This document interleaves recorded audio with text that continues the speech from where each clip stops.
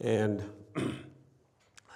I have so many things to say that I don't even know if I'll have the time, but I'll try my best. So my discussion's theme is broad-based. It's basically, the first thing is, I want to talk about the Jens paper, but I also want to talk about the issues that he raised, why we are confronted with this issue in the profession, and what we can do to fix these issues, because we don't want these issues happening again, right? And so that's what I would focus my discussion on as well. And it's good I have 15 minutes. So basically, let me just talk about the paper first. So obviously, the issue is that it's very messy data. And if you look at the literature, it's actually shocking how much the number of observations varies. It's pretty much the same sample period, about 2002 to 2016 or 17. It's 0.8 million to 0.4 million in a paper in the RIPS by Dang et al., and 1.3 million in this paper. And so obviously, you need a standardized cleanup because they're all over the place. And also, you think that WRDS, you would think that they have a bond database, right, corporate bond database. You would think they would fix it. But these Jens and Lasse and their co-authors say in the paper, and I also observed this, that these guys truncate the top at plus 99%. The bottom minus 99 makes sense, right? How can you truncate a bond return at plus 99%? A bond can easily double, right, over a month. The monthly return can't rise above 99% in words, and that doesn't make any sense. So the words is not going to work. It's this database that's going to be more likely to work. So you can see that even Wharton Research Data Services puts out databases that are not completely okay. All right, so this particular paper's contribution is that it's a lot of good things. So as you can see, Jens already did a great job. Sensible cleanup, RAs and cross-checking, sensible sorts by ratings, then the characteristic. Very careful description of filters. Unlike other papers that seem to slide things by, they did an outstanding job in explaining exactly what steps remove how many observations. We need more of that. Incorporates multiple hypothesis testing. They didn't spend much time on that, but the MHT, Benjamini and so on, they did that too. Also, a very constructive tone, very just treatment of the previous literature. One or another paper in the JFE is just like attacking. And this one is really constructive and really treats the literature very fairly. And I thought that was very important. So it's a fantastic paper, and this is exactly what we need to move forward.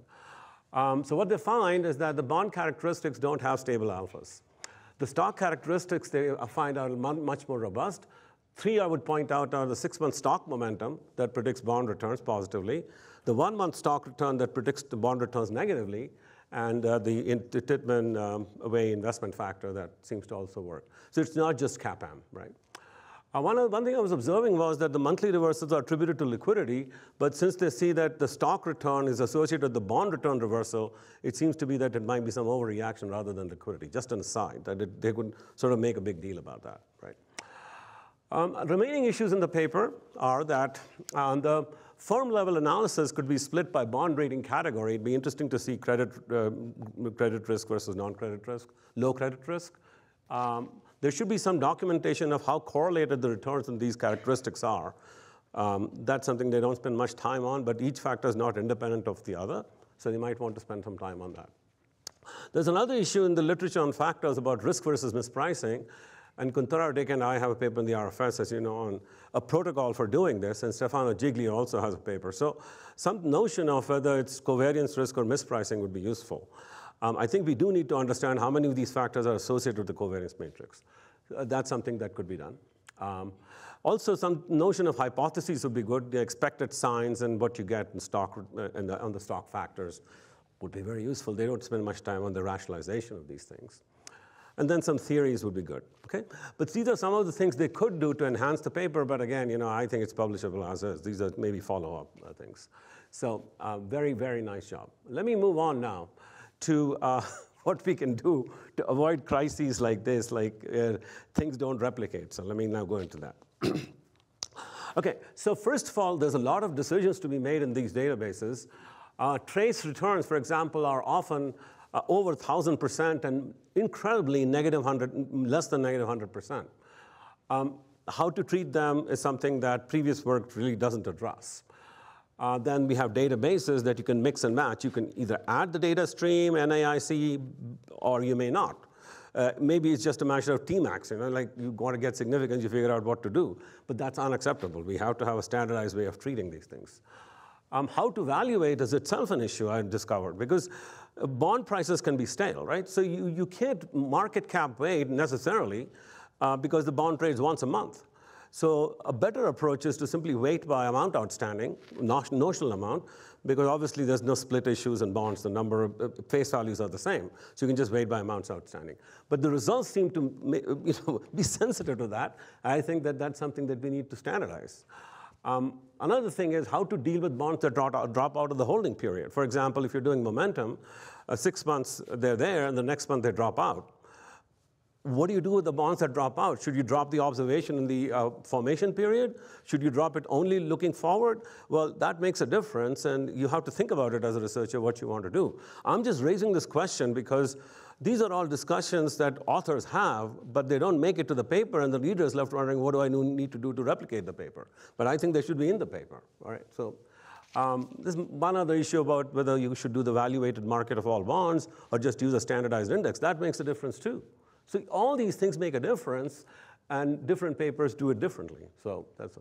Now let's talk about some issues related to finance research in general that I've been observing that are in actually top journals by journal editors and post holders in AFA, which I won't name, but they have these types of phraseologies, and I find them somewhat unacceptable. Okay.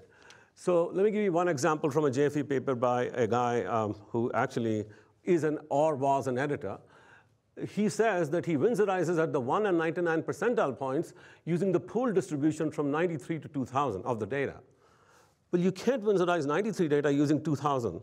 And the reason is trending variables, right? And also forward-looking bias. Let me go to the third one rather than every one of it. From an RFS paper, eliminated return observations over the 99.5th percentile.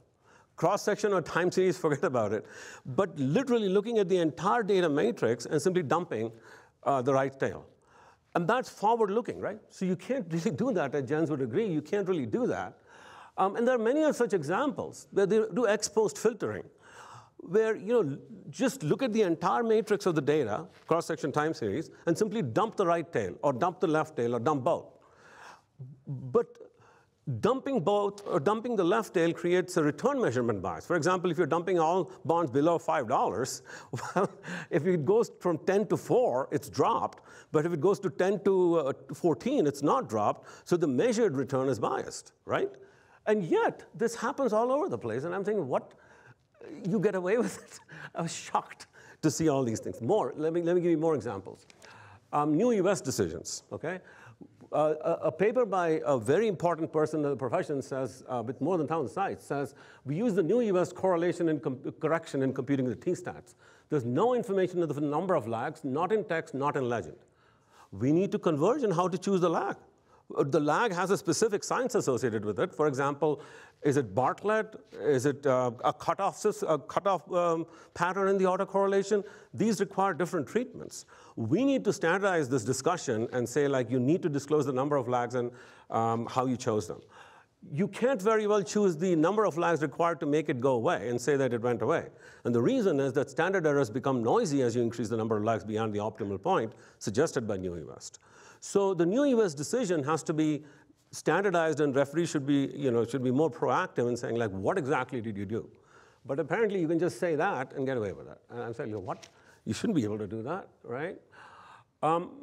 Let me comment on a couple of other issues. These are all issues that I think we need to address as a profession. We have to stop thinking like, oh, we get a result, we just get away with it. I don't think it's a good idea. Beta decisions. Now, the Farmer French 92 paper started a trend of basically sorting stocks into portfolios based on rolling betas and size, and then looking at the portfolio and assigning calculating their full sample betas and assigning the portfolio betas to each individual stock.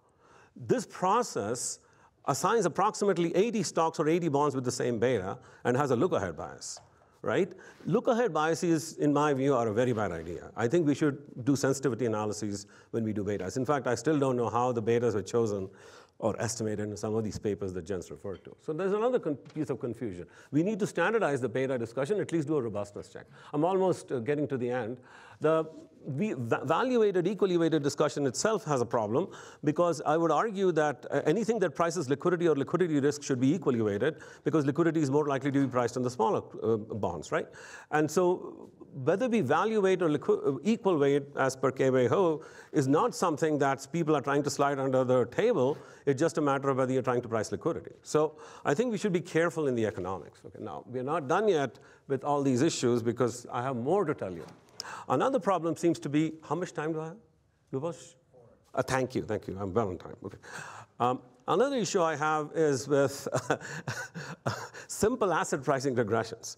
So here's a paper in the JFE that says we study whether variable X affect the cross-section of stock returns. We determine the higher returns associated with variable X as a premium. I cannot tell you what X is, because that would reveal the author. But more than 1,000 sites, important person. The regression they actually run in equation 1, well, it's not really equation 1, it's honestly, is return IT on variable IT plus controls as a pooled OLS. Okay, first of all, a pooled OLS is not a study of the cross-section, because it mixes time series and cross-section. Okay? The contemporaneous relation they're measuring, T and T, is not a premium, because a premium is about expected returns. So you have to have T minus 1. We all know that. And yet, it got published. I said, look, first you got to clarify the theory, get the equation from the theory, and then test the theory. And if you want to do reduced form like was prevalent in the Bill-Schwartz regime, at least the reduced form should conform to what you claim. But it's not doing that. And so I think that that's another issue that we need to address to make sure the regressions are actually doing what they're supposed to be doing, and referees should be proactive as well. Now, here's my big thing. Disclosure. So I'm not sure that the papers that Jens referred to as failing the replication actually disclosed what they did. And this might be scandalous to some of you, but I'm very open about it. You have to disclose what you did. For example, the maximum reported trace return is, as he said, about 4,500%. Maybe there's a typo. And there are many returns less than -100 as well. These returns were treated in some way by the authors. I cannot imagine they included them. But the description is extremely sparse and opaque. And I think that that also is unacceptable to us as a profession. We should require that all the information be disclosed. And sometimes the bond return is simply omitted from the summary start table, as Jens would know. They omit the bond return, so we can't even check what they did to the bond return. Because if you know what the bond return on some stats are, we can check against whether the errors are taken out or not, but they omit the bond return. And so we're going to be inferring and guessing, as the paper was saying, as to what was actually done. And so now let's summarize. There's 3 more slides. So as you can see, the point of saying all these things is that if we don't address these issues, we're going to get into this embarrassing situation again, where people have cloud surrounding them like, oh, really? I'm going to look at your paper differently because you did this. But I can tell you there are tons of papers that do these things. I think that it's not even advertent. It's just that in the rush, you just forget to say things, or you forget to think carefully. But you can't let that happen, because we'll destroy ourselves in the end. So we all have to be more proactive, hint, hint to the editors in the room.